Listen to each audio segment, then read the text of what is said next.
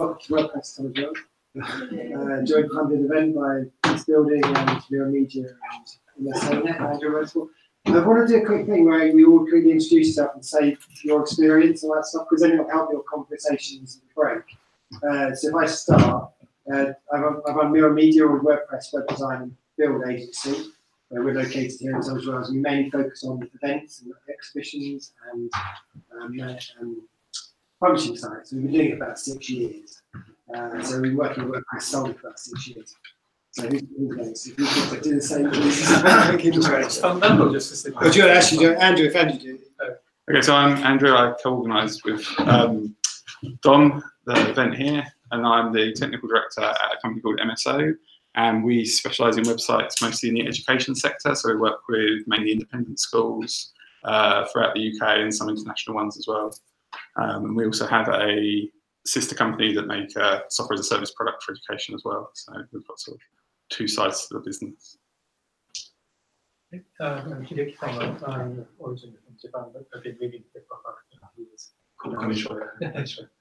I mainly use system development, mainly database, and I've been doing IT stuff for about 30 years. And WordPress and so on is kind of still hobby. Everything. It's not the web development and so on. My favorite stuff. I do all about system analysis and system analysis. Okay. I'm Martin Long. I'm from a company called Sugar Marketing. We are a B2B integrated agency, really. We call us a brand communications agency. So we effectively, increasingly more so, create content and push content out and use WordPress as a great platform to host content. Okay. My name's Chris. I'm currently working for an IT support company. We've got WordPress currently inside WordPress. But it'll be there anymore. I'm currently also starting a cybersecurity blog on the side of WordPress and looking at different technologies to run it. Okay. Okay. I'm Robert Mundy. I'm a recent Open University IT graduate. I've worked with Shopify e-commerce and done research into SEO and work with WordPress and hoping to get off the ground in the next few months. Okay, Spencer? I'm Spencer. I'm a developer, I'm a freelancer developer in WordPress. So I do a lot of WordPress stuff. Yeah. I'm Ben. I'm director of Uprise Digital. We are a WordPress developer and help companies manage their websites as well as SEO. Stephanie, I just run a small company building websites, mostly WordPress for small businesses and organisations. I'm Dan. I'm user experience and user interface designer at the FTA, and I do a bit of business stuff. I'm Rob. I don't work in WordPress. I've built a couple of sites in WordPress. I've had a couple of sites in WordPress. I generally use PrestaShop and Magento and other stuff, but I've sort of started businesses with other software. And I haven't been in the game for 3 years, and I'm toying up going over to WordPress or going over to some custom software that someone I know has developed. Okay. It's like PrestaShop, but it's... Okay. So you've got e-commerce? Yeah, it's going to be e-commerce, yeah. Okay.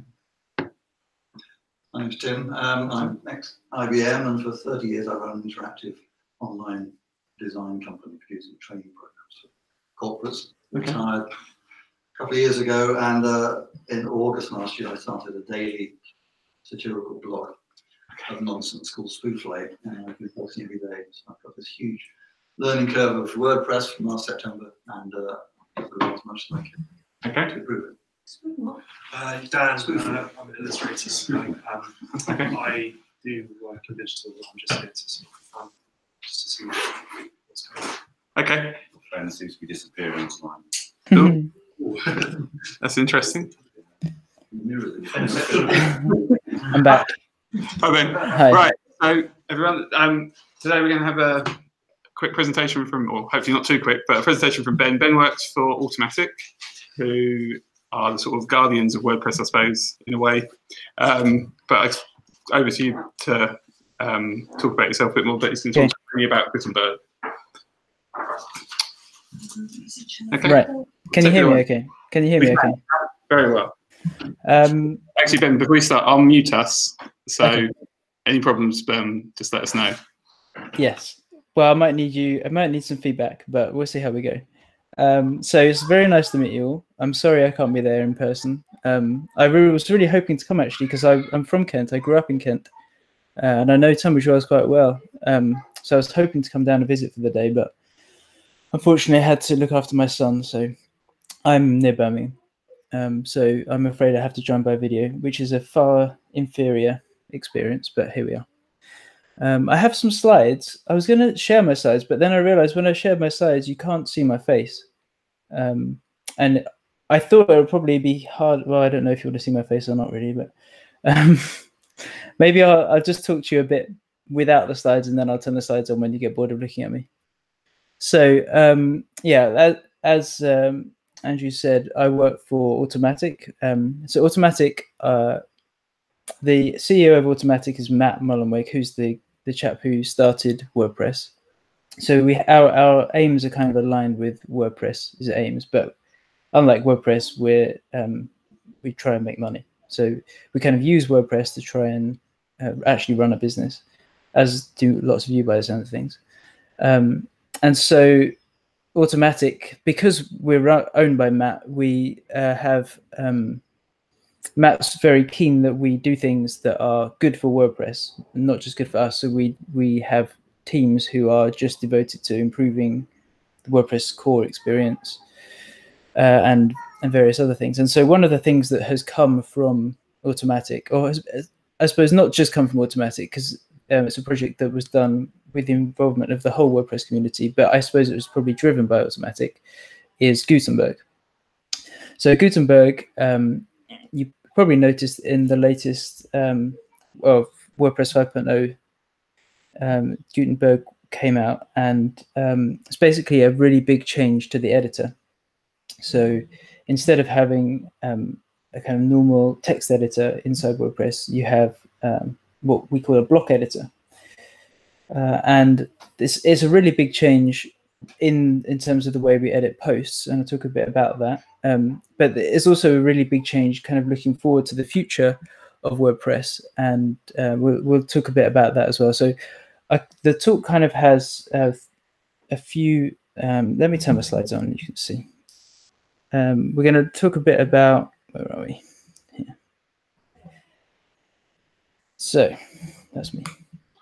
So the problem, so why is this a problem in the first place? What problem are we solving? I thought WordPress was fine. Why are we changing things? And then the second part is about, given that we think there is a problem, what are the principles that we're actually trying to solve? What are the core things that we need to focus on, or that we tried to focus on with Gutenberg? And then what actually is Gutenberg? We're going to look at a little bit at the detail of what that means, and then looking a bit to the future of, well, okay, this is where we are now. How does Gutenberg help us to move forward into the future, and what will that look like? And then I've got some questions that I thought you probably would have, and then hopefully you've got some questions of your own as well. So hopefully that gives you an overview. Before we go any further, I just wanted to mention I'm going to talk about we in this, and when I say we, Ben. Yeah. Sorry, your slides have disappeared. We just got. Oh, that didn't work then. It was there. There it is. Okay. It obviously doesn't work when I do play, so that's fine. Okay, cool. So what was I saying? Oh yeah, that's actually really handy. Anytime you have a question, just interrupt me. I don't mind at all. So what was I saying? Oh yes, when I say we, I'm talking about the people that built Gutenberg, of which I am not actually one. So I've been working with Gutenberg for about 6 months, but Gutenberg is a much older project than that. So I'm saying we as in the team that built Gutenberg, but really I can't take any credit for that. So I just want to put that out there so it doesn't sound like I'm making myself out to be the person that built this, because this is, I wish I had, but this is not my work, unfortunately. So what's the problem? isn't WordPress fine? Why do we need to change things? That's something that we heard a lot actually with Gutenberg, and I think that's not totally surprising. When you're used to the way something works, you tend not to see the problems with it. And if you're kind of a WordPress user and you already know how things work, you think it's fine. You think there's no problem because you've already learned how things work, and it's easy for you. So with that in mind, I had this little clip here. I wonder if this will play. This is me trying to edit my own website using Customizer, and I think this just goes to illustrate that there's lots of different ways of editing the same thing. So that's me editing the menus, but now if I want to edit what was I trying to do next? I want to edit the content, then I can't edit the content here. I have to click the edit button there, and then I go to a different editor. And so one of the problems is just that your settings are all over the place. So now I'm in a totally different place editing this content. And I suppose if you're used to WordPress, you know, oh, well, that's Customizer, so you can't edit the content in there. And the other view, you're in the editor, so of course you can't edit your template there. And to somebody that knows how WordPress works, that seems obvious. But when we do user tests and we watch real users using this stuff, they are really confused about this. The first time somebody uses WordPress, it's just baffling. They think, well, why can I edit this here and I cannot edit that there? Why are my widgets over here? All that kind of thing. So it's really eye-opening, actually. If you do a bit of user testing and you watch somebody who's not used WordPress before, they really struggle. So I kind of broken down that problem into 5 different areas. So the first one is HTML mode. I wish I was there so I could ask you this question, but just think about when you use HTML, when you're writing a post in WordPress, how often do you flick from the visual mode to the HTML mode? Or in fact, how often do you just stay in the HTML mode because you don't want your markup to be messed up by the visual editor? I know that's something that I do a lot. I'll always be flicking back just to make sure that things are how I want them. And when you're comfortable with HTML, that seems fine because you're just keeping things tidy and you understand how it works. But for users who don't know HTML, they would be too scared to go in there. And that's sort of a red flag, really, I suppose. That's one of the things that you, as a designer, you notice, oh, I keep going into HTML mode. Other users won't be doing that. So what's their experience like? Or if you watching other users using it and you think, oh, just click HTML mode. Oh, no, you can't do that, can you? Because you don't know about HTML. So that's kind of like a big red flag that made us realize actually there is a bit of a problem here. Another thing is rich media posts. So WordPress is great for blogging particularly, and obviously it was designed originally as a blogging platform.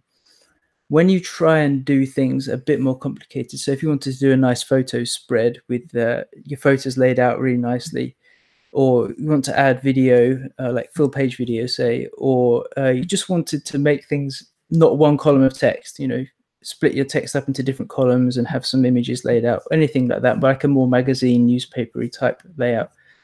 The old editor is useless for that. I mean, you may be able to do it with hours and hours of work, but unless you really know what you're doing with your code, or you've really got a lot of patience, you just can't do it. Even something like aligning an image to the right for a user who doesn't know how to do it is really baffling. And that's, I suppose, when you come to complex layouts, thinking about, and this is where we do lots of things for users. I suppose if you're building site for users with a more complex layout, you have to either use some page builder plugin like Elementor, or you have a lot of page templates and a lot of custom post types. And it really starts, for a user who doesn't know about that stuff, it's just baffling. Another place we saw this problem, this comes up all the time for us, is theme setup. So when a user selects a theme, they expect probably that, or what we see is that they expect that when they select the theme, they see basically the demo theme on their site. And that isn't obviously what happens. What happens is your content is put into that theme, and so your site looks nothing like the demo you looked at. And so if a user wants to get that set up, so they want the content slider set up, or they want a full page video or something like that, it's not at all obvious how they do it. And that, for us, certainly is a huge, still is now, because Gutenberg hasn't solved this problem yet, is a really big pain point for our users. And the same thing can be true for switching themes. So sometimes your theme might have a content slider, say, and you switch to a different theme, and that theme doesn't have the content slider anymore, but it has like a really nice cover image or something. And what we see often is users who say, oh, I really want the slider from that theme and the cover image from that theme. Oh, and I want full page video from that theme. And at the moment, with the way, or certainly with the way WordPress used to work, that's just not possible, because you can't cherry pick features from different themes.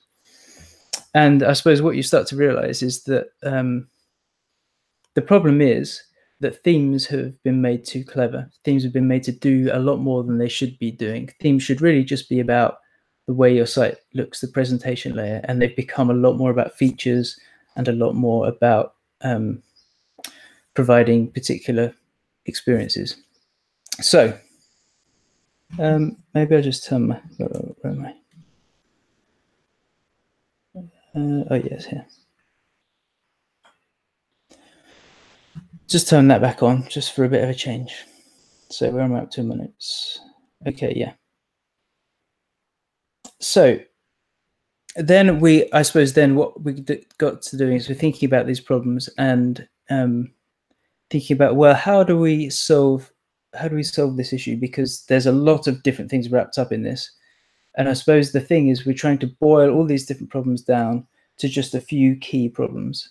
And what we came up with was 3 things, or what I've boiled it down to here in my talk is 3 things, the 3 principles of Gutenberg, which really help if we can solve these 3 things. So the first one is that users should only need to learn one interface to learn WordPress. So at the moment, like I was showing you in that little video, if you want to edit your site, you need the editor, the page editor, or the post editor, the customizer. Then you need, but then inside the customizer, it's actually more complicated because you've got one interface for editing your menu, one interface for editing your header, one interface for editing your sidebar. Then you've got, if you want to do like feature post types, you need to set the images for your feature posts.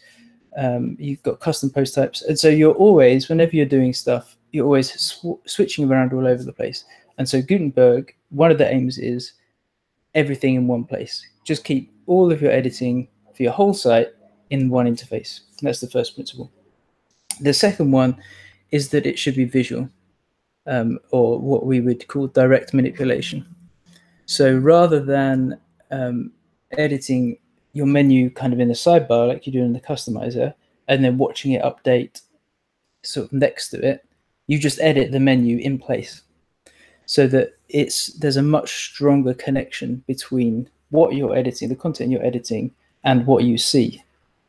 So we call that the idea of direct manipulation, that you actually edit the content itself rather than editing something that's tangentially related to it.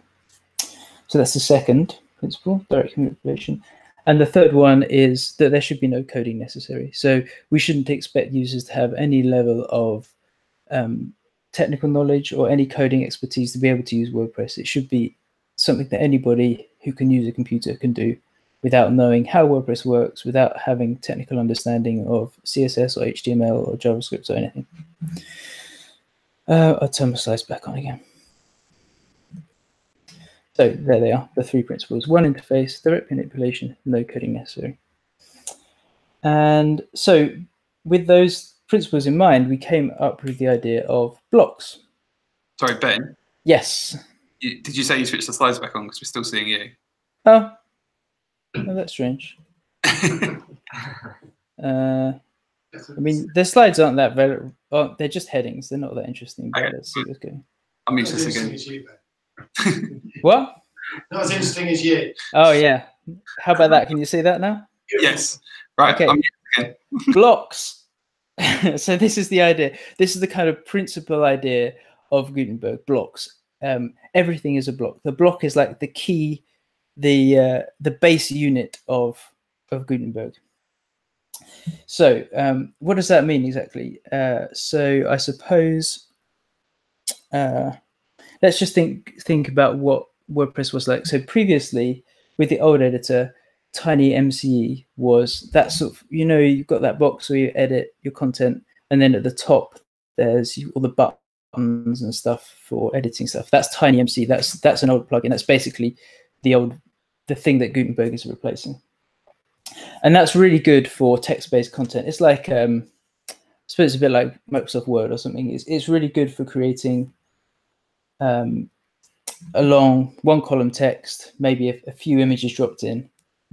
It's not good for different types of content.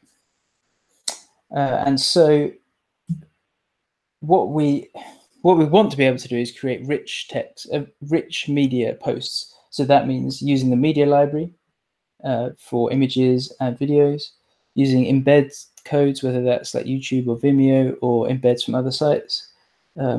Short codes, so like short codes are good for putting in different bits of functionality from different services, or you might have your own custom short codes.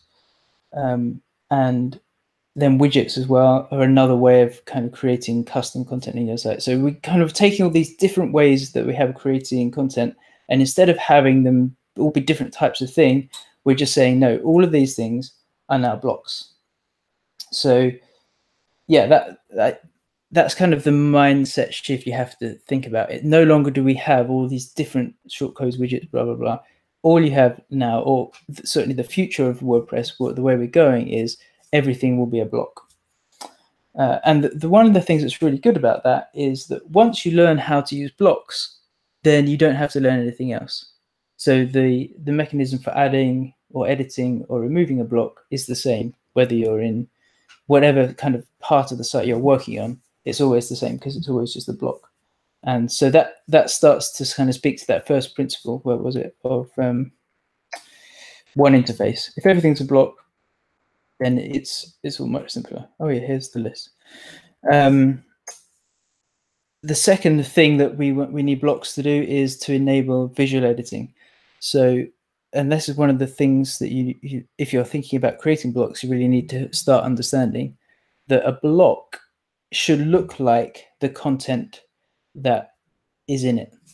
So when you add an image block, what you see is the image. You don't see like the URL of the image or some text that describes the image. You actually see the image, and that's really important because obviously the user wants to know what the block will look like on their site. So we show the block in the editor as it looks in the site.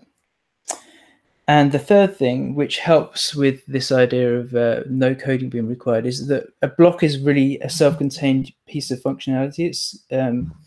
It keeps everything within itself. It shouldn't influence other things that are happening on your site or other things that are happening on the page. It's self-contained in that way, and that's really important because that means that if you can understand what's happening, all you have to understand is what's happening in that block. You don't have to understand about settings anywhere else on your page or anywhere else on your site. We just keep everything kind of self-contained like that. That hopefully makes it much easier for users to understand. So those three things are like answers to the three principles. Hopefully you can see that. But one of the things that's happened actually as a result of creating blocks is we've had these other benefits that have come to light. So that's why these are numbered 4, 5, 6. So number 4 is placeholder content. So a block can have what we call placeholder content, which is like default content, default copy. So this can be really useful. Say if you're creating a site for somebody and you wanted recipes, say, you could create a recipe block, and instead of it just being empty, you could actually put like recipe name and then some example ingredients and some example instructions when somebody adds that block. And that is certainly in our experience and with our research, that's really useful to users because hopefully you can empathize with this. I know I can. Staring at a blank page with nothing on it is really intimidating. It's really scary, and you don't really know where to get started. But if the content's filled out for you and you just need to change it, that seems much easier for most people to handle. They can see, oh, it says 3 eggs, but I need it to actually be 4 eggs, or whatever. Once the content's there, you can really you can just start to interact with it and understand where things are going to go much more easily. So that's another benefit of blocks. Another thing that's really good with blocks is that it helps developers. So if you're building a plugin for WordPress, often what you'll do is you'll add another kind of tab on the sidebar in WP Admin. And you hope that your users realize that it's there and know to go in there to edit the settings for that plugin. Or as a user, I suppose it's good as well, because that's really not intuitive to know, oh, I've installed my plugin, now I have to go here and edit it. What happens now with Gutenberg, if you install a plugin with blocks, is that block will now appear as one of the options in your block editor. So that that gives developers the tool to get right where users are in the editor. Maybe I should show you this actually. I've got a post open here, I think. These are my notes for the talk. Look, this is in Gutenberg. So if I wanted to add a new block at the end here, I'll just. Sorry, Ben, we're seeing the slides still. Okay. That's,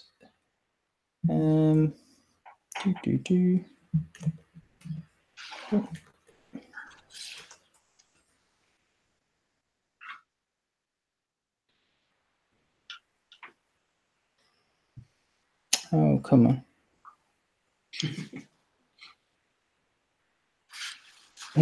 Okay, how's this?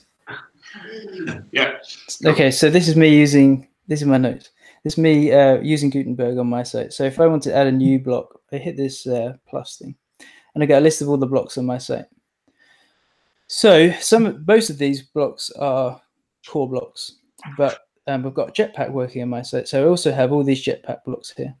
So any plugin developer can add in a new section here for their plugin, or they can actually add their own blocks under these different categories. So it makes it much easier to get as a developer, it makes it much easier to get your features directly in front of users, because they can see, they can just see them right there rather than having to hunt around for them in WP Admin. And the other, what was number 6? Got it here. Oh, front-end editing. Yeah, so Gutenberg isn't a front-end editor. You're still in the admin part of your site when you're working on it, but it's much closer to a front-end editor. And let's turn that off again. Where did I go? And that means that it's because the preview inside Gutenberg looks like the site that you're editing. It's just much easier for users to understand what they're doing, and that's really an engaging experience, we find. So where are we up to in the slides? Let me turn the slides back on again. Has anyone got any questions? How are we doing so far? Yeah, so the microphone on. Yeah. Got tons of questions, Ben, but it's probably best you just carry on, and then we. All right. Before I tell you, I can tell you I've done a steer that goes down. So. Yeah. Okay. Well, I guess it's more if anyone has any clarifications on what we've already covered. Yeah, no, we're good. I think okay. We're good. Okay. Cool. Right. Yeah. Cool. So like I said, the base unit of Gutenberg is blocks, and that's the kind of the first building block, if you pardon the pun. There's another part which is really important, which is templates. So templates are combinations of blocks. If you think of a block as being like a Lego brick, a template is like the instructions that come with your Lego kit. So it's like a set of pre-configured blocks that can have some content in them, might have some pre-selected images. So like if we go back to the example of a recipe we were talking about earlier, a template could actually be a list, which would be your ingredients, an image block, then a paragraph block, which might be like a description of the recipe. And that actually you don't need to create a new block for that. That's just a combination of blocks that already exist with predefined content, an image, some text, all of that. And that would be like a block template. And that's a really powerful thing, because it doesn't actually require much coding. You don't need to create any new blocks for this. It's just like some setup. Basically, you're setting up, these are the kind of basic defaults. And that makes it much more accessible for anybody to well, not anybody, but for people that are a little bit familiar with code to set up, rather than the idea of creating a new block, which is actually a lot more involved. As a developer, you need to learn JavaScript and all of that kind of stuff. But just creating these templates is really simple. So that's definitely something that is a really powerful feature that's really accessible, and something that if you're just getting started with Gutenberg, you should be into more. A third part of Gutenberg I just wanted to mention briefly is the idea of reusable blocks. So this is also really powerful. If you imagine, say, the example we usually talk about is testimonials. So if you've got a testimonial on your website, a really good quote from Stephen Fry or something, and you want to show it on 3 different pages, instead of creating the block 3 times, you can just create one reusable block, and it will be using the same code in the same kind of copy of the block in each place, which means if you edit the block, you only have to edit it once, and it will update on all those different places it's used. So that's obviously really useful in terms of as a user, because you don't have to keep entering in the same content over and over again. It's also useful in terms of the way that we've used WordPress in the past. So previously, you would use custom post types or something like that for this kind of feature, and as a user that's really inaccessible, and you probably need a developer to set that kind of thing up for you, whereas, or you just wouldn't and you do it manually, whereas reusable blocks make that kind of thing really accessible just to anybody. Anybody can set up a reusable block. It's just an option. When you create blocks, you just say, I'll make this a reusable block. So that's another really powerful feature. Okay, I thought it would be worth just a bit of time thinking about, okay, so with these things in mind, actually, how can Gutenberg help me? And I've thought about 2 different elements for this. So as a WordPress user, or as a developer or a designer or a site builder or something. So as a user, how does Gutenberg help me? I think that probably the most compelling thing is it just helps you to build a much more interesting site. The options that are available to you in terms of layout, in terms of using more rich media in your posts, and integrations with other services, that kind of thing. It just makes things much easier from that perspective, and increasingly that will become the case. I think at the moment it's still very much in its early days, and so we're not seeing all of that promise happen yet. But as it grows and as it starts to take over more parts of WordPress, that will become more and more the case. As a designer or a developer or someone that builds websites, there's a lot of opportunities here, I think, for the way that you basically creating blocks or creating block templates for your clients. So features that previously you've had to build as plugins, or setting up custom post types, or telling users, oh, don't edit it this way, edit it that way. It all becomes a lot simpler with blocks, because you can give your clients these pieces of functionality as a block, and they can reuse that anywhere they like. So if you build, say, a content slider, you don't have to be restricted to where you've put that code in your theme. You can build it as a block, and they can add it to as many pages as they want. Or if you build them, any piece of custom functionality, they can add it to different pages. They can edit it in place. So hopefully that's compelling. Also, I think in the past, certainly when I've built client sites, I've always been scared about, well, what's going to happen if the user goes in and edits the HTML and breaks the post, and then they end up calling me because they've messed it up. And that's happened to me lots of times, actually. And with Gutenberg, I think that takes away some of that pain, because everything's a block. The users should never be going into HTML mode, and the bits are very discrete, and like I was saying, the lines of responsibility are separate. So hopefully there's much less interference, and that kind of thing doesn't happen so much. I expect you'll have more questions about that.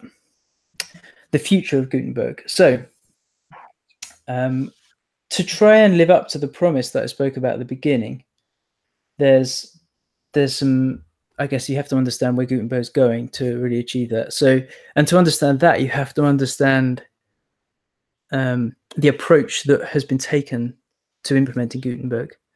So one option would have been, if we were creating a new site builder or a new page builder or a new editor or whatever, is to just throw away the old thing, say, right, from this date, everything's new. We're going to use this new builder. Any posts that were created before this date will stop working in WordPress, and now everything needs to be using this new builder. And that would have been extremely painful because WordPress tries really hard to maintain backwards compatibility with older versions. And so instead, the approach that's been taken is a much more incremental approach, or a bottom-up kind of approach. So that, for example, today, if you want to create pages still using TinyMCE in the old way without really worrying about Gutenberg, you can do that. You can add a classic block to your post, and that will work. So a classic block still has the TinyMCE header. It still works exactly like the old WordPress, and everything works fine. And you can use those blocks with Gutenberg blocks. So actually, you can kind of have an approach where you do a bit of stuff with blocks and a bit of stuff in the old-fashioned way that you're happy with. And so that's very much the way that the project's been approached. That it's not just about a whole new start. It's about trying to keep things working as they were, but also opening the doors to a new way of working, a new way of doing things. So then what the next kind of phases, which are actually happening at the moment, if you are involved at all with WordPress core work, is that Gutenberg is now moving from just being in the page editor or the post editor, and it's actually becoming part of other bits of WordPress. So instead of having widgets, the next version of WordPress will have widget blocks. So that means that all your widgets are now Gutenberg blocks. Someone's also working on, I'm not sure if this will be in the next version, but it's coming in some version in the future, menus. So menus, instead of being a separate thing, will also be Gutenberg blocks. And that's still happening kind of alongside this work. It's not all being integrated together yet, but this is all laying the groundwork for some time in the future when everything on your site will be a Gutenberg block and will be editable all in that one screen. So the page editor will stop being just the page editor and it will become a site editor, and everything on your site that you look at will be a Gutenberg block and it will be editable in that one interface. So yeah. Yeah. Ben, can I ask? So if we've got bespoke widgets that we've built, is it going to be quite easy to convert those to Gutenberg blocks? Was the question, will widgets continue to work with Gutenberg blocks? Yes. I mean, we've got we've written a widget that integrates with a custom post type that we've written. Is it going to be relatively simple to move that widget to work on Gutenberg as a general block on Gutenberg? It will work. It will work as it is today. Shortcode's the same. So shortcodes will be what? There'll be a Gutenberg block called shortcodes that basically puts the shortcode in. Yeah. That already happens today. That's fine. It works. The thing that's not great about it is the UI is pretty terrible. You don't have all the editing tools that you have with the Gutenberg block. So if I'm not sharing my screen, am I? Let me show you my screen again.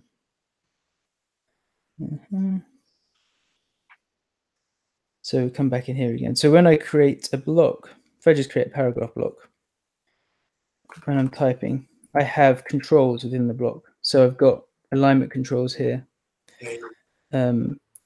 more things here. Then I also have a sidebar, which gives me more settings. If you were just inserting a shortcode, you wouldn't have any of this. You just have the shortcode. So it would work, but it wouldn't be the same kind of, it wouldn't provide the same level of user experience as a Gutenberg block would. So it's good in that it doesn't break anything, but I think the point is that it's in your interest really to look at how you would build that as a Gutenberg block going forward. Like there's not an urgency to do it because it will continue to work. But if it's something that you want your users to carry on using into the future, building it as a Gutenberg block will probably be useful for them. Converting it. So, for instance, if you an example of a widget, so with a mobile widget, you can set up an event, you put a date, you put like a link or something. It's about 3 or 4 fields that are in JavaScript field, JavaScript potential. If I wanted to convert that to Gutenberg block, would it be a relatively simple case, or would it be the underlying code be the same? I just got to change a few things. Sounds like it would, especially if it's already written in JavaScript, because blocks don't have to be just written in JavaScript; they can be in PHP as well. But I would. It's basically a widget that uses some JavaScript to create a shortcode. Right. Yeah, that sounds like it wouldn't be a big thing to convert in, a big job to convert it into a block. If you've got all the code there already, it's more, the work would probably be less in the coding and more in the design of thinking, well, because the challenge is with a block. So let me show you another example of a block.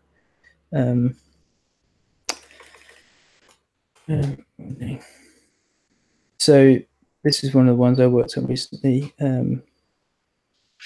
Contact him. Yeah, let's do that one. Oh, that's not a great one. Actually, let's do contact form. We're not seeing your screen again, Ben. Oh, sorry. Yeah. Where have you gone?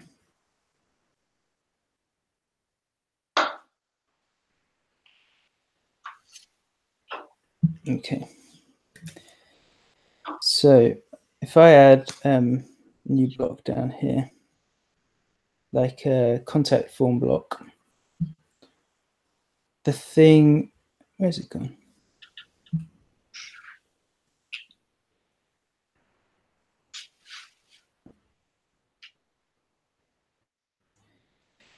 So it has this is like a placeholder for the block until I've got it set up. So I'm going to tell it to send my emails, send the contact form emails to myself. I'll just have a rubbishy subject line.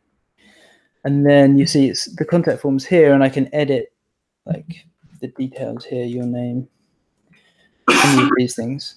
So I'm editing the block in place.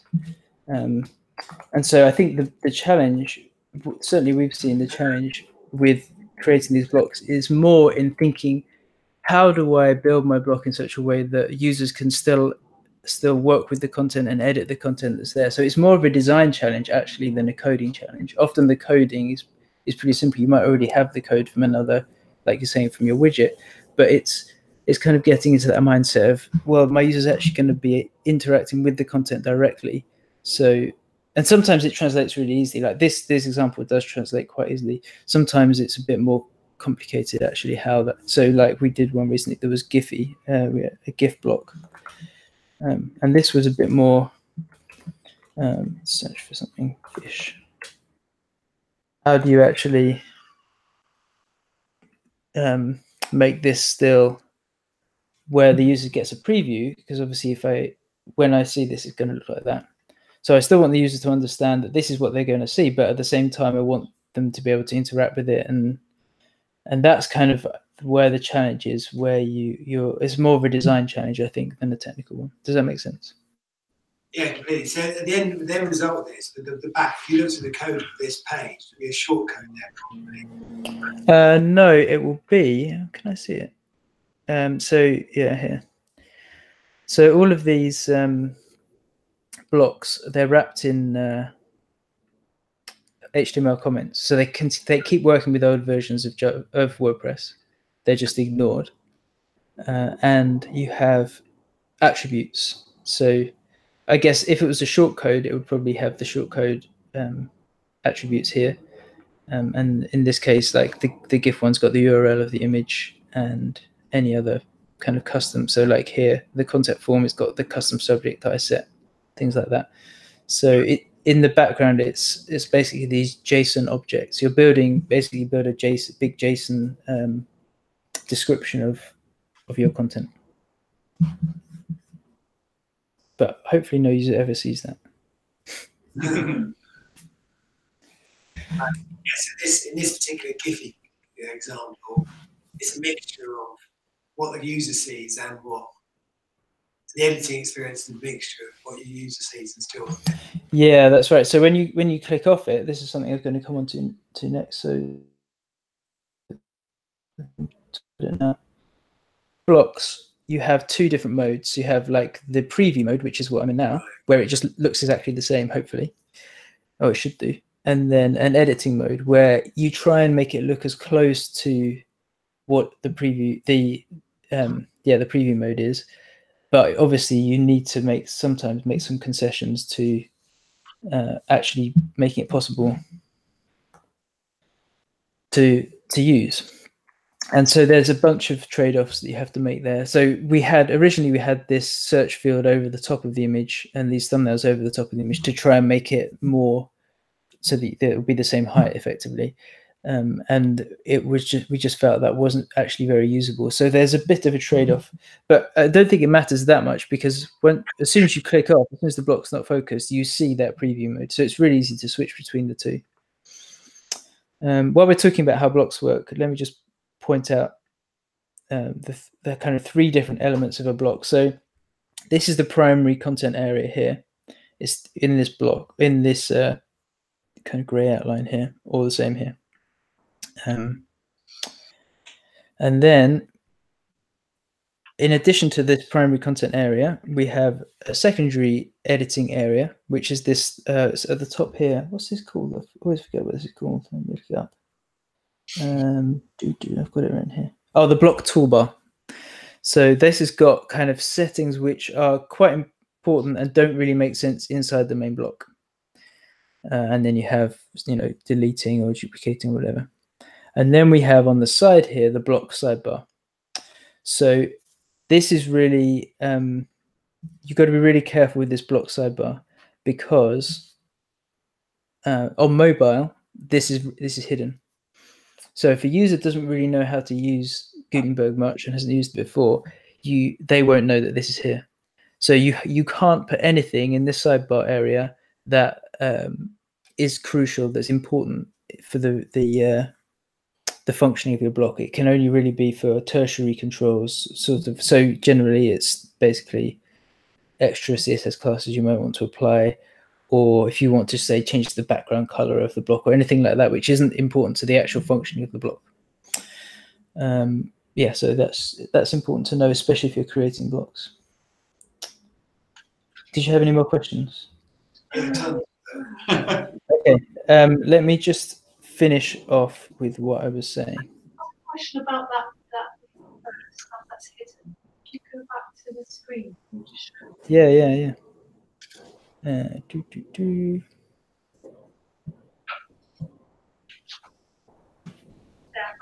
right. If you click on the right, you click on document, and that gives you important things like categories and stuff like that. So you haven't got access to that on mobile. You have got access to it, Right. but it's just hidden when you're editing the post. So you have to know to get access to those. You have to click on settings. So on mobile, you can still access it. Yeah, it's all accessible. It's just we can probably collapse it down and see, can we? It just looks like this, and then you have to do that to get to it. So if you don't know that it's there, it's probably like that in the old editor as well. Have you got a demo whilst you're there? Have you got a demo of this where you mentioned about creating blocks and then being able to import them into any page? That's as a user, isn't it? It's not just as Yeah. So how would I do that? So I could this amazing Giphy block here. I could make it a reusable block there. I could call it Giphy block. Is that actual picture of Bill Murray? And yeah. And so now if I go to come out of here and I create a new post.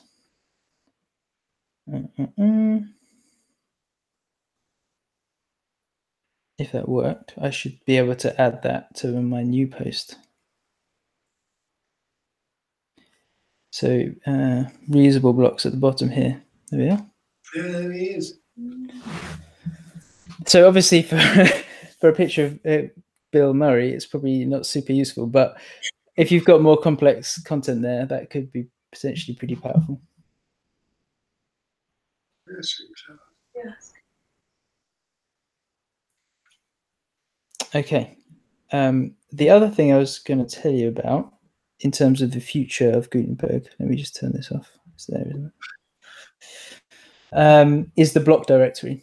So this is an idea which is still very much in its infancy, but the idea is basically like we have a plugin directory today on WordPress.org, and you can, we have a list of all the different plugins there are. The idea is that there will be a block directory which contains not all of the blocks that exist, but a lot of blocks. And I probably should show you this again. So remember the block picker here? If I create a new block, I have the block picker. So the idea, and this is still, this hasn't been decided what's going to happen, but the idea would be, so say if I search for SEO here, no blocks found. Well, that's because I don't have any SEO kind of blocks on my site. But what we could do, so this is what will happen in the future or something like this, is that if there are blocks in the block directory that somebody else has created that I haven't installed on my site yet, which are about SEO, they would appear here. So that's kind of much more direct way of reaching people than the plugin directory, because in the plugin directory, a user has to know, oh, I'm looking for this thing, and I have to go to my plugins and search for it. And they have to know that plugins exist in the first place, which for people that know about WordPress seems kind of obvious, but for people that don't know about WordPress, it's another thing they have to learn. Whereas this, all they have to learn is, oh, to make content, I just use this plus thing, and that's where stuff is. And then if I want to do some SEO and I can't find a block that tells me, then I can have an option here that says install this SEO block or whatever. I don't know what an SEO block would do, but you get the idea. Like, it could be anything. And so that provides I think a really interesting opportunity for developers to, it's a bit like a greenfield opportunity, isn't it? That none of these plugins exist yet because the plugin directory, the block directory doesn't exist. But when that does exist, there's going to be a big kind of land grab to get in there and create those blocks. But just if you use that SEO as an example, say it's the Yoast plugin there, and you didn't have the Yoast plugin installed. How would that then, and you selected it, would it then go and install the database files? No. So the block directory is different to the plugin directory because the block directory would only let you have, it would be basically a specialized type of plugin. So it only all it does is it allows you to use blocks. So each block in the block directory can only offer one block. It can only offer a JavaScript block. There can be no PHP. It can't make any other changes to your site apart from giving you that one block. And there are a few other more technical requirements that I can't remember what they are. Is this inside the content, inside the body of the yeah. site?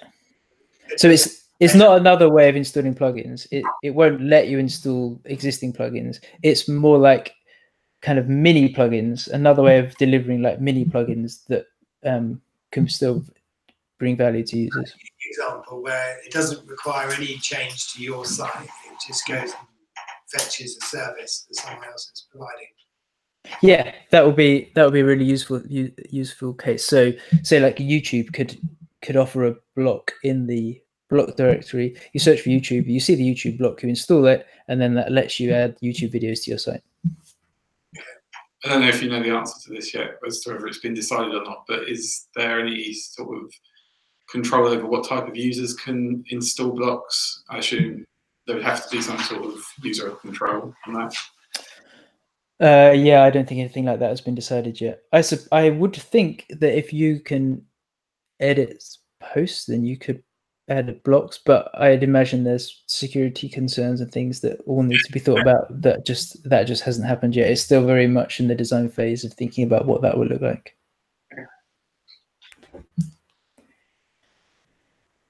So the only other thing I've got here on my notes is questions. So I had some questions that you might ask. I'm trying to anticipate your questions before they come. Where is it gone? That's right.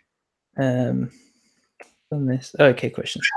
Questions then. That's how you find it. Okay, so first question is, how do I use blocks? I already covered that, hopefully. Gave you a quick overview. The second one, well, it's sort of two questions really. What about themes and what about plugins?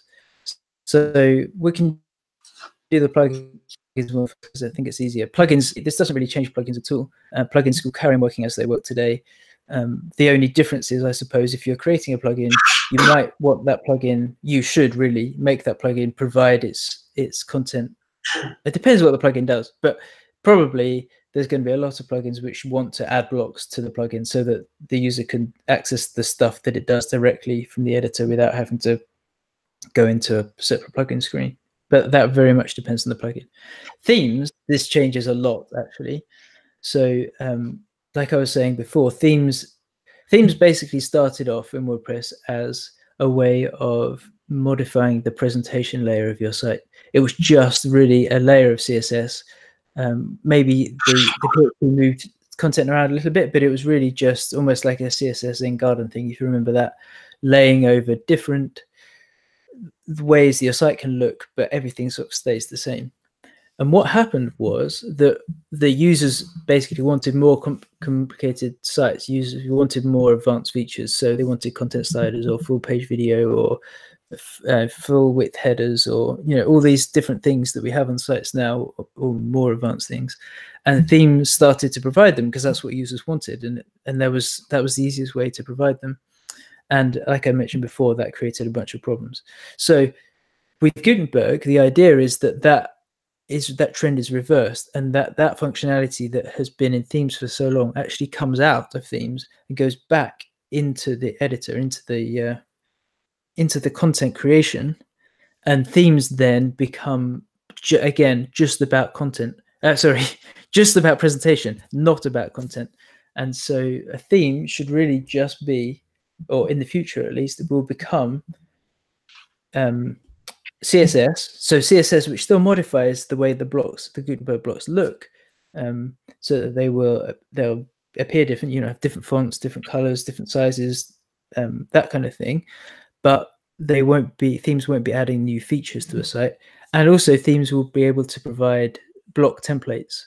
So, like, remember, if we go back to the recipe example again, if you wanted to provide a theme which was targeted towards people who want to make recipes, you could create a theme which looks great, has great presentation for recipes, but you could also create with it these block templates, which and make it really easy for users to get set up with a recipe with the default content and all of that kind of stuff, which actually, in a way, it provides you with more power than you had with the old way themes work, because themes before, even though they had a lot of power in terms of the features they could add, they didn't have very good ways of, I didn't really have a way of giving users default content.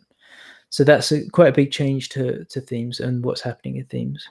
The other thing just to mention with themes is there are a few things that Gutenberg adds. Like, one example is a cover image. Gutenberg gives you this option to have a full screen image, and not all themes support that.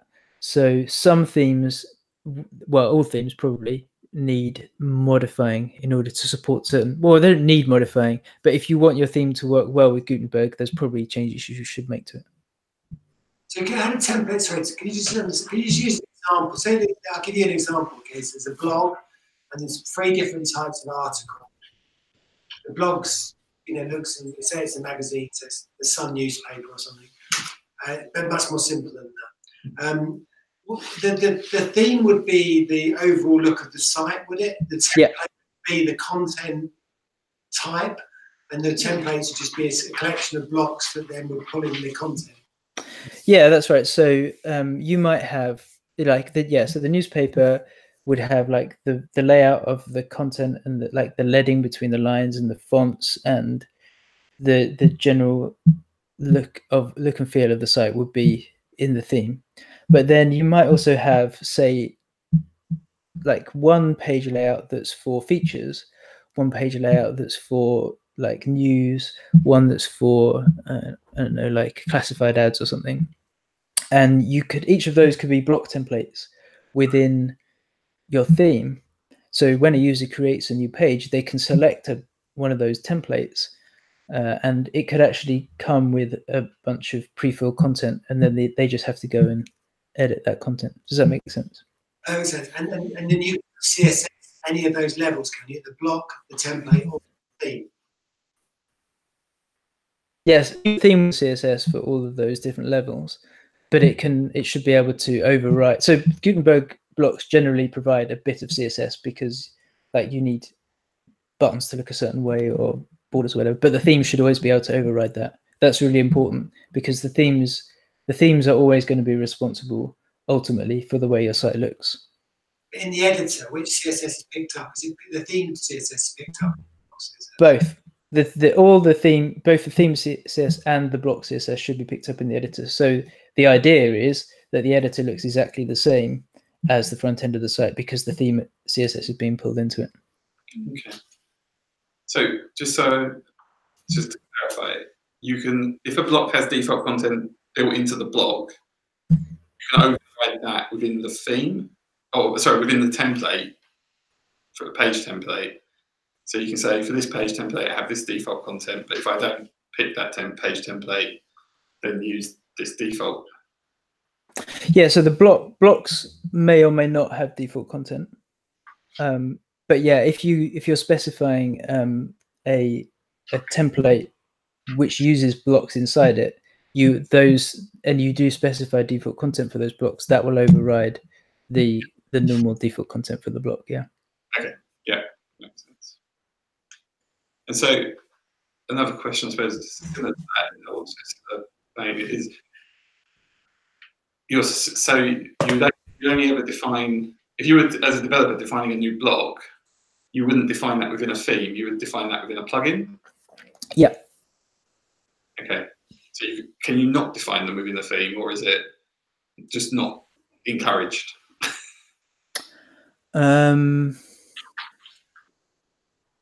I think you probably couldn't you? Because themes are pretty powerful. Yeah. Yeah. I don't think there's anything that would stop you from doing that, right, except for maybe peer pressure. Or maybe I suppose. But you definitely shouldn't be doing that. Right. You can probably, but you shouldn't be. Okay. Yeah, that's fine. Okay. Because one of the main reasons for that is switching themes. The whole point of themes is that they are supposed to be they're portable. So if I've got one theme and I want to move to another one, I just switch it and everything changes the way it looks, but all my content's there. But if you deliver me some custom blocks with your theme and I've used your blocks and now I switch to another theme, well, I'm not going to have those blocks anymore because I don't have your theme activated anymore. So all of the content that was in those blocks will break. But you would have the same problem anyway, wouldn't you? If you switch, even if they weren't within the theme, if they were within a plugin, and you switch to a theme that wasn't aware of those blocks, they would then not be styled. So wouldn't you have a similar issue? Well, I guess there's two things, aren't there? When you switch to a different theme, the plugin would still be enabled, so the blocks would still work. They wouldn't be styled. They would be styled according to the way the plugin has styled them. But if one theme is overriding the blocks and the other theme isn't, then yeah, they wouldn't be styled. But there are rules. There are sort of like baseline rules that would apply to any blocks. So it should kind of stick. There might be kind of details that are themed better in some themes than in other themes, but on a basic level, like your button should just be whatever color the theme sets. Okay, yeah. So the when you're creating your plugin for your custom block, you give it a sort of default style, but then that gets overridden within the theme, so it would switch back to a default style essentially. Yeah. Okay. If the new theme doesn't account for that, yeah. Yeah, that makes sense. Okay. More questions? Who would like to ask a question? It sounds like a really basic one, but people I know try to use the classic editor and then moved over to Gutenberg, ask me things like, how on earth do you add a PDF in it? Because when you try and add media, you get taken to the JPEGs, but you can't find the PDFs unless that's changed with a new version. I haven't looked at that. So that was, we discussed that the other month, didn't we? Yeah. A couple months ago, and there is a open GitHub ticket for that, and they have been discussing it, and I think it's scheduled for 5.2 to actually be fixed. Yeah, it's been fixed. Okay. Sorry. I've forgotten that. Yeah, that's worth just reflecting on a bit, because obviously Gutenberg's new came out and there's a lot of rough edges, and that's one example, and there's a lot more, and it's just, that's just how it is with new software, that when stuff comes out, there's, you know, you can't get everything working perfectly before you release it. So so the thing to say is that Gutenberg is very much still in its early stages. It's young. People are working on it all the time to make it better. And that's actually my last question. My last question was, how can I get involved? And there's a lot that needs to happen. There's a lot that you can help with, whether it's raising issues like this on GitHub, or just going onto that issue and saying, oh yeah, this is a problem for me as well. Because the more people that do that, the higher priority that will become. Or testing, if someone comes up with a fix for that, you can actually test it and say, oh, yeah, this actually works now. Writing documentation, there's loads of things that people can do. Obviously, Gutenberg's open source, just like WordPress. So the more people that get involved, the better. I had a question. But it's not really related to we just spoke. It sounds really interesting and great. But I logged into an old site that I made a couple of years ago, and I made it with Visual Composer. And I logged into it and went to page, and all my Visual Composer elements had just been just kind of shrunk back to their shortcodes, and that was just in the text editor. And then it sort of said, get started with Gutenberg underneath it. So none of my Visual Composer elements were there to kind of edit and play around with. Is there a way to turn it off if you don't want it? Has anyone else had that problem? It looks like there's a plugin. There's a plugin. Yeah. There's a plugin to turn it off. Yeah. You can turn it off just for certain custom post types as well. There's a plugin to turn it off. It's the third most popular downloaded plugin on the repository. Oh yeah. Okay, cool. I didn't get that far. I was kind of making a big adjustment, and I didn't really want to get stuck in. Okay, that's useful. No, you just literally sort the plugin, and it just wipes out because you still got the visual and the text. Okay. And then it will all go back to how it was with Visual Composer. It's not the same as installing the classic editor. No, because you've got the Visual Composer elements still. Yeah. Okay, I've lost it then. But I'm quite keen to get Ben's opinion on how it sits with Visual Composer and stuff, because it's to me they're just taking over. Well, good, man. Yeah. It's competing almost. They say they don't want to upset the. It seems to me it's just a way of increasing users, isn't it? It's trying to simplify the entry level. But that's not a bad thing, because actually it's quite, I mean, as someone who builds websites and has to teach people how to use them, I can relate to a lot of what you're saying. Sorry? So stop that. It's gone. Okay, yeah, I'm keen to keep talking to Ben there, but I've got to go and get the pizza. Yeah. I'll see if I can get him back, but I'll stop the back. Yeah, great. Yeah, we're going to get the pizza. You're back. Sorry. There we I don't know go. what happened there.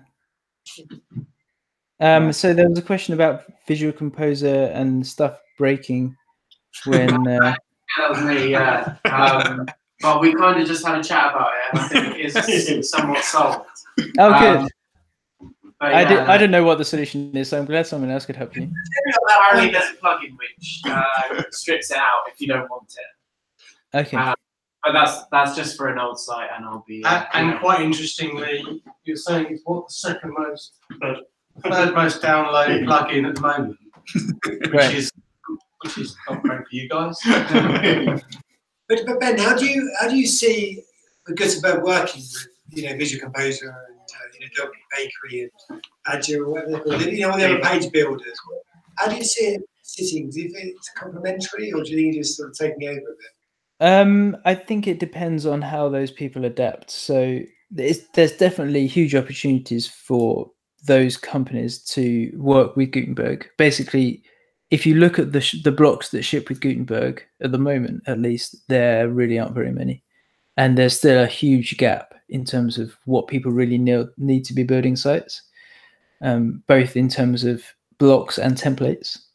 So if you're working on one of those site building plugins like Elementor or any of those other ones, what they should be doing, what hopefully they're doing, is putting a lot of work into building blocks and block templates that people can keep using. So they'll keep using their product, but they'll do it through the Gutenberg interface rather than some custom thing. And that's actually much better for the user because, like, firstly, as I was saying, if everything's a block, then you only have to learn one interface. But it also, the problem with things like those page builders is you get locked into one system. Like you're saying, when you convert that Visual Composer post to Gutenberg, it just breaks because it doesn't understand it. And that's going to be the case with any of those systems. They're not compatible. They're all completely proprietary. Whereas if they're all using Gutenberg, for a user, it's way better because you can switch between. Well, you don't have to choose. You can just use all of those different page building services and use one for one type of page and use for another type of page. So that's where I see it going. That might be optimistic, but. If I could just ask you a quite difficult question. Say hypothetically you weren't working with a design agency in Tunbridge Wells, and they got clients that completely, yeah. For example, and you were using, and every one of your sites was using Visual Composer. Would you sit tight and wait to see what Visual Composer do, or would you be looking to convert them into Gutenberg and rewriting some of those key blocks? Are these sites that are being worked on now, or are they sites that are just like they were created in the past and now they're just sitting there? So all of our sites, they refresh every year, but they don't completely change. The functionalities change, the look and feel change on a yearly basis. But so that's really more the theme changing rather than the functionality changing. It's not. We don't even change the theme. We just basically change the branding. But the point is that they're very used to using Visual Composer, and they're happy using it. They don't know what Gutenberg is. It'd be a difficult sell to say. Yeah, I don't think I would. I think I'd definitely sit tight, see what Visual Composer do, and certainly you don't want to. Yeah, I can't see a good case for doing that at this stage. Because at the moment, if I convert them to Gutenberg straight away, all of that, like Dan just said, all of that code just gets squished into one block, doesn't it? Yeah. And although it renders still, the user can see it. Editing is a complete nightmare. Yeah, exactly. And really, do you feel that what the likes of Visual Composer are going to do is they're going to take a page like that, and then when you layer Gutenberg over the top of it, they're going to pop out into individual blocks, all those different relevance. I know it's a very difficult question to ask. I don't know what Visual Composer are doing. That would be really nice if they did that. That would be really good for users. It's difficult to say what they would do because it's probably not in their interest, is it? Because they probably want people locked into their system. But I suppose they've got to balance that between, do I want people locked into my system and then actually have less people using it because they know they're locked in, or do I want to be open and then more people using it? So I don't know which way that will go. You have to ask them probably. Okay. Yeah, so if that is probably going to lose, how do you make money? How does Automattic make money? Yeah. So we run WordPress.com, which is like a hosted platform for WordPress sites, and we sell plans, so subscriptions for that. So it's like software as a service. Doesn't make money. Gutenberg doesn't make any money. No, Gutenberg's part of WordPress. It's just all part of the open source WordPress project. Yeah. So obviously, Automattic have also got Jetpack and WooCommerce. Yeah. And WordPress VIP. Yeah. Whatever it's called, VIP. It's just VIP, isn't it? But, yeah. Yeah. So my kind of the reason for doing this talk and the reason for a lot of the kind of things that Automattic does is that we believe that the part of the success of our company is connected to the success of WordPress, and we want WordPress to do well. So we do as much as we can to make that happen and to make WordPress be successful. And we believe that if we make WordPress be successful, that will help us.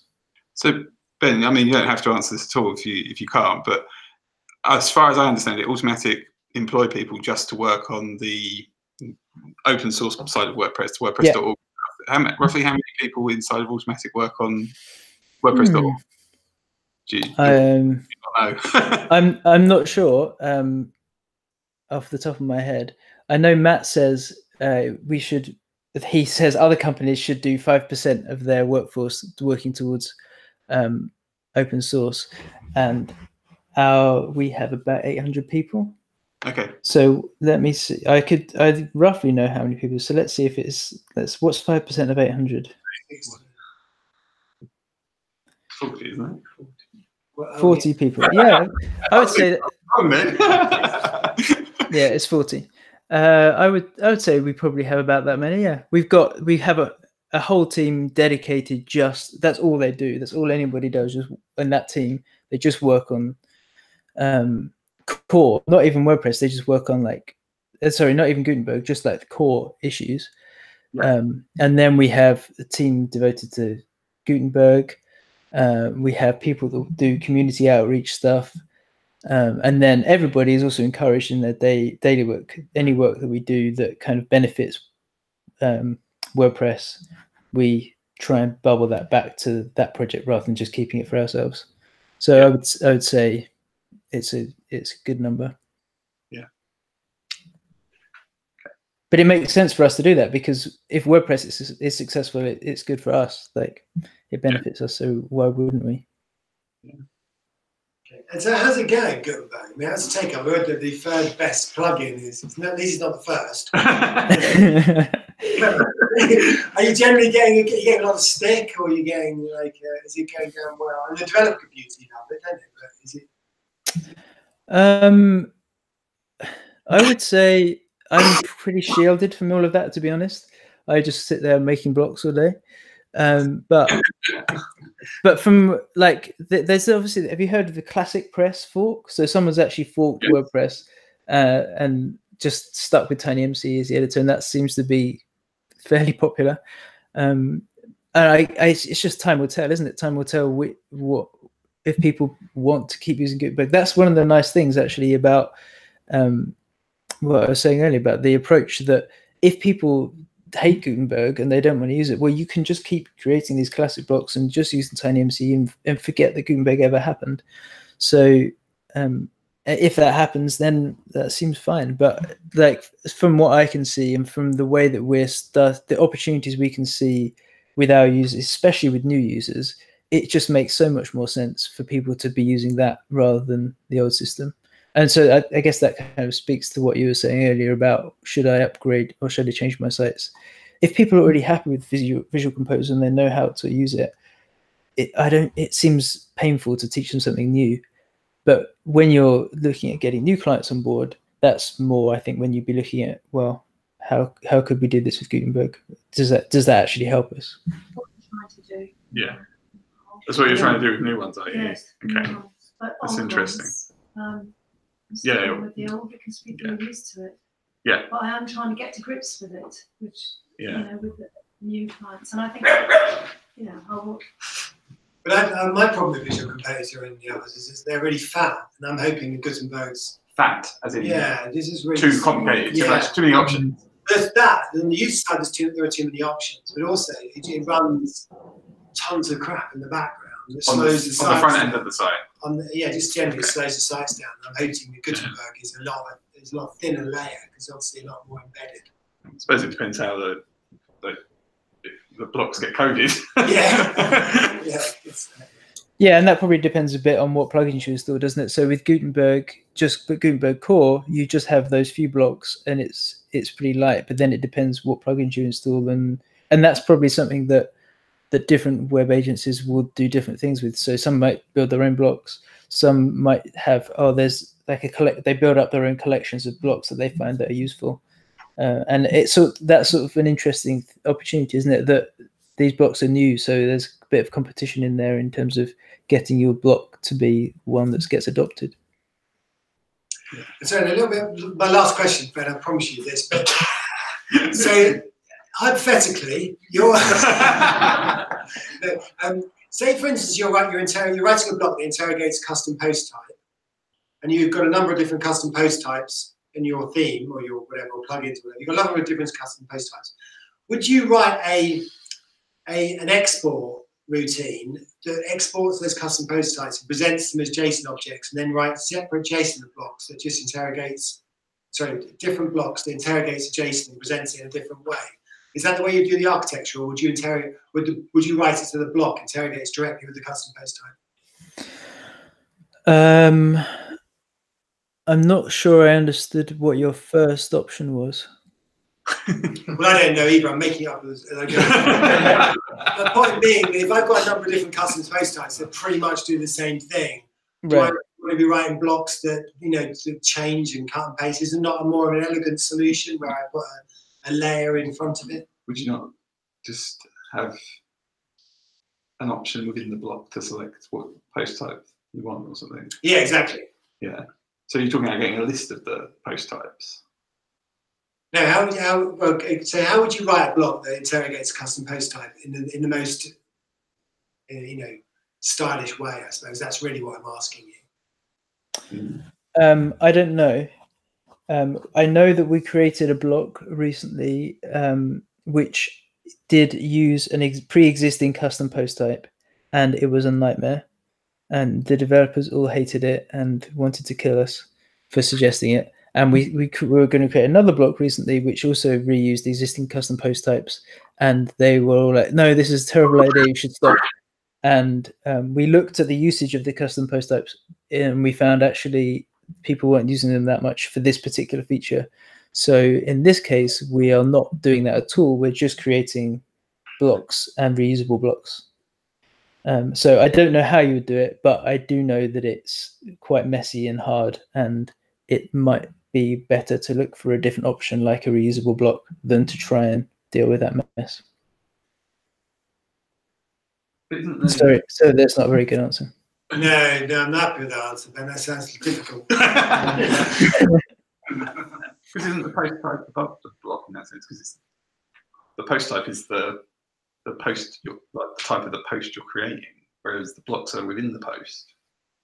So it depends though, because sometimes like a custom post type might be a discrete piece of content within a post. So you have the whole post, but then you might be like testimonials is the example I was thinking of, where you might want a particular testimonial on your site and one page, and you want it to appear on all the other pages, and we already have a pre-existing in Jetpack. You have this testimonials, which are custom post types in Jetpack. So the idea was, couldn't we just get the block to read from the custom post types that already exist and reuse those? And the feedback from the developers who'd done that previously for a different block was, don't do that. It's really messy and hard. If you send me an email, I can get more reasons for that. I can answer the guys. Because that's my problem. I've got loads of data inside custom post types, and I just want to change the way that the user interacts with them and presents them. Okay. Send me an email and we can talk about it. Okay, I'll do that. Does someone other than Dom want to ask a question? Sorry. About how to run his business. Wrong person to ask. Be sealed that way. Spencer. Can you create a template and like force the user to use only certain block types on that page template? So you can say recipes, you have to put ingredients, you have to put content there, so they haven't got a choice of what block type they want to put in the template. Don't muck around with the design, basically, just the yeah. So a bit like you would do with ACF. So you're saying you have to put your ingredients there, you have to put an image there. Right. Isn't that what the templates do then? Yeah. I'm not sure about that. I know that you can you have parent blocks and child blocks, and the parent block can be very specific about what blocks are allowed within it, what child blocks are allowed within it.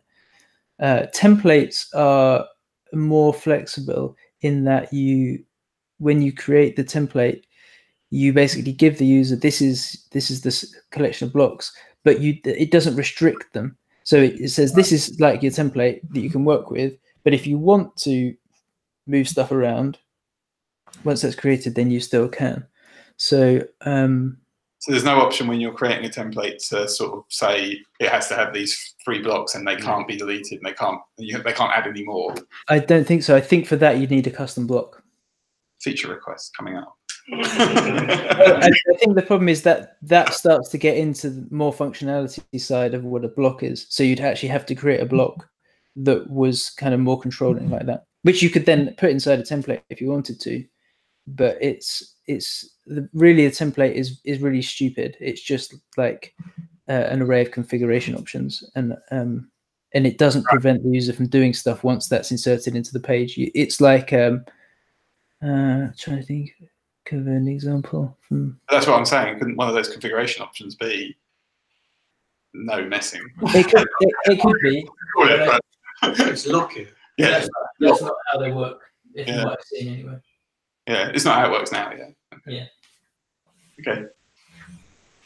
Right, we've done nearly an hour and a half with Ben. So, do we have any more? Anything pressing that needs to be asked? No. I'm quiet. Yeah, Dom. Any more questions about your business? Need a new accountant or something? I'll let Ben go. We can see the light turn to dark. Yeah. Next time we let him go. Okay, brilliant. Thank you very much, Ben. Ben, thanks very much. Thank you.